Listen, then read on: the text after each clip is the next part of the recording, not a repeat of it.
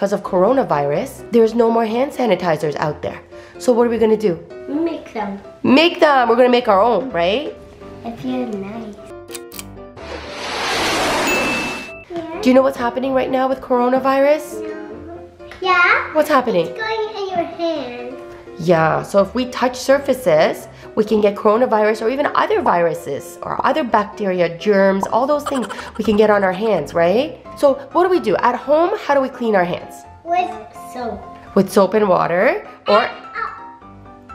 Hand sanitizer. Yeah, we can clean our hands with hand sanitizer. If we're out somewhere, let's say we're at a park or we're at the mall, what do? Wash your sanitizers. We use hand sanitizers. But you know what's going on right now? Because of coronavirus, there's no more hand sanitizers out there. Everybody's bought all the hand sanitizers and there's no more in the stores. So what are we gonna do? Make them. Make them! We're gonna make our own, right? So guys, you know what? We have 2 different formulas to make hand sanitizer. One is from the World Health Organization, so we're gonna use that recipe. And another one we found from CBS. Okay, are you guys ready? Yeah! Alright. So first, we have IPA. So this is called IPA or isopropyl alcohol. What we're going to do first is we're going to measure out 2 cups of the isopropyl alcohol. Okay.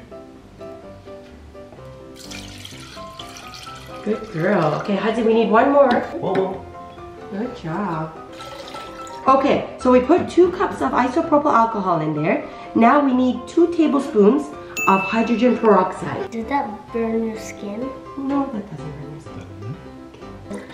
Good girl. How much do we need? You need 2 tablespoons. You did 1 tablespoon already, and here's the next tablespoon. Pour it in. Good girl. Okay, so guys, now we're gonna do 2 teaspoons of 98% glycerol, okay? Hold it straight. Okay, 1 more. Fill it up to the top. Good girl. Does that burn your skin? No. So we're gonna add the water. It's 170 milliliters of distilled water. So when I'm stirring it, you pour it in. make sure it's sterile distilled water, or it could be boiled cold water. Okay, so add that in. So then what we do is we get spray bottles like this and we have to sanitize them. So we already poured alcohol in there and we let the alcohol dry out, and that cleans out the inside of the bottle. So now what we're going to do is we're going to pour this into your bottles. Okay, Daddy, can you pour it in for Abby? Abby. Hold it, Abby. Hold the bottle. Hold the bottle. There we go. Good. Put the top on. I'm going to screw it on. All right. Yeah. Okay, let's fill up Hudson. There we go. Good. Now you got a full bottle of hand sanitizer.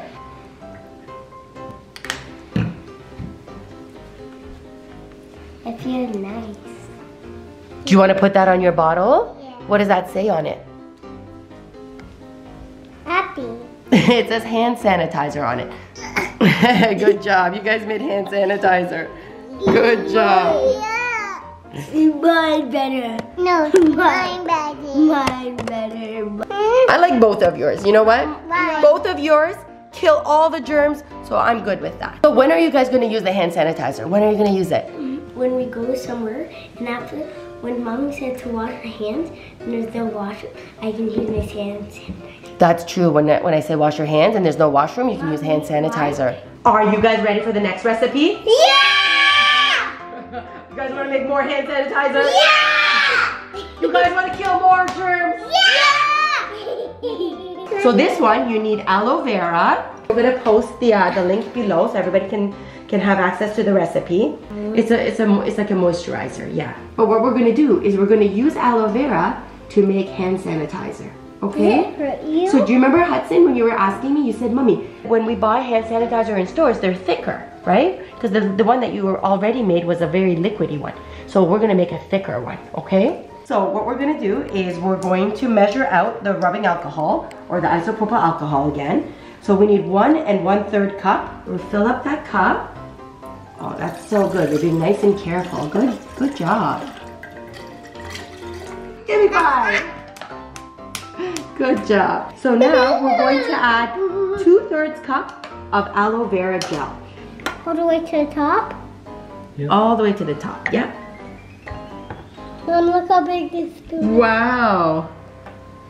Oh, you are filling that right up. Good girl, Abby. All right, I think that looks pretty full now. What do you think?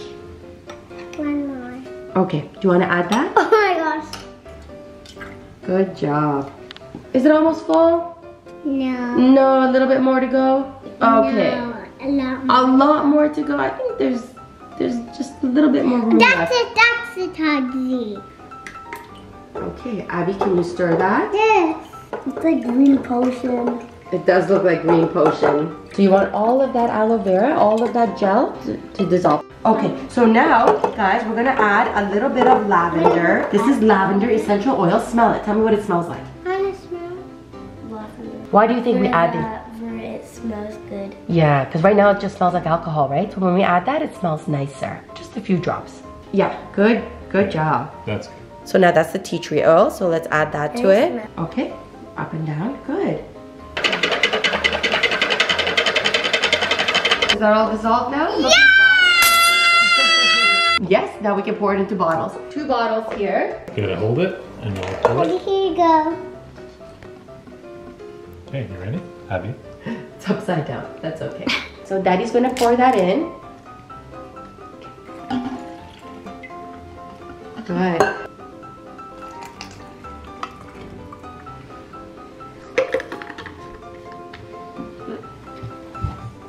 Okay, you wanna pump it into your hand? Is it good? Yeah. Can I try it? Give me some. Let's try it. Good. Oh, it's good. Yeah. Yeah. Yeah, it's softer on your hands. Feels really nice. Good. Yeah, but try it on my hand a little bit. It dries out your hand a little bit. Yeah, that's okay. You know what? It's killing all the germs on your hands. Now I'm germ-free. Thank you for watching. Give it a thumbs up if you like our video.